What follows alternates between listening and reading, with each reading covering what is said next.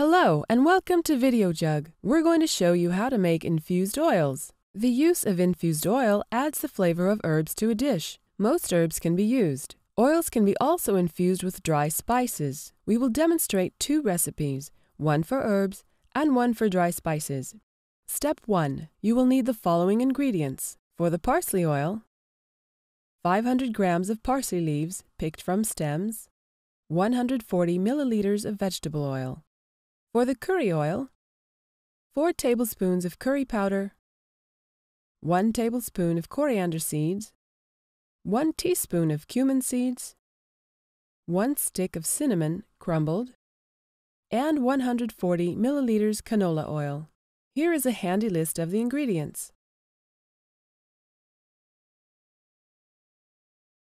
You will also need the following utensils: a saucepan, a small frying pan, a tea towel, a sieve, a cheesecloth, a blender, a bowl of iced water, a spoon, 2 bowls, and finally some cling film. Step 2. Boil the water. Bring a pot of water to a boil and season with salt.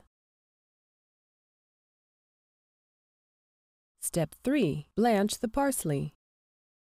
Place the parsley in a sieve and put the sieve into the boiling water for 15 to 20 seconds.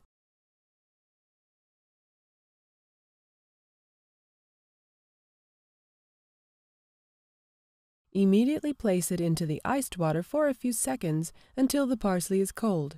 Step 4. Squeeze the parsley. Now, place the blanched parsley into the center of a tea towel and, balling up the edges, twist them into a knot, squeezing the water from the herb.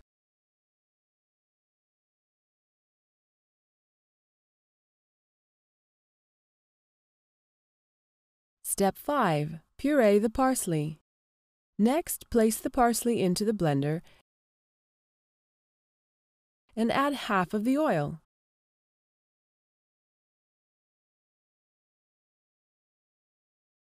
Puree for a few seconds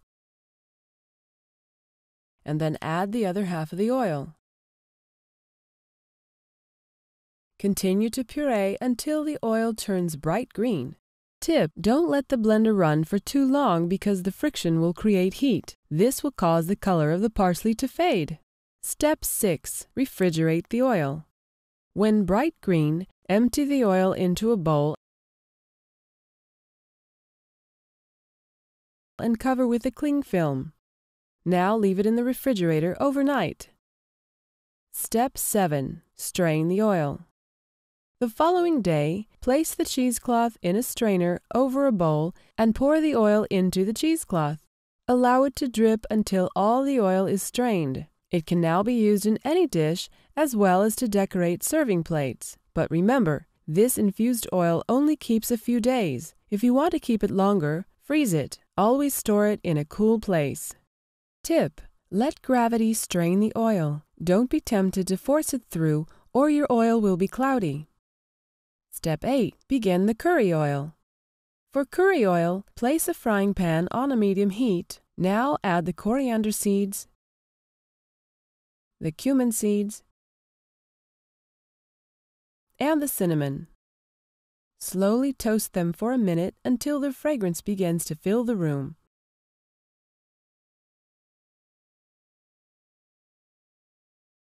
Then remove from the heat. Step 9. Process the oil. Into a blender, add the roasted spices,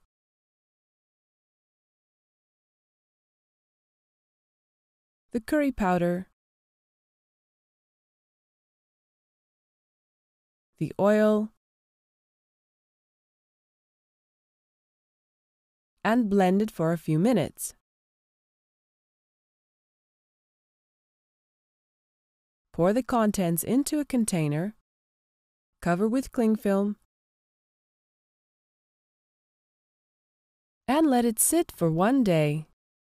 Step 10. Strain and use. The following day, place a cheesecloth in a strainer over a bowl and pour the oil into the cheesecloth. Allow it to drip until all the oil is strained. Now it can be used in any dish. Infused oil, such as this one which contains spices, can be kept for a longer period and need not be refrigerated. And that's how to make infused oils the Videojug way.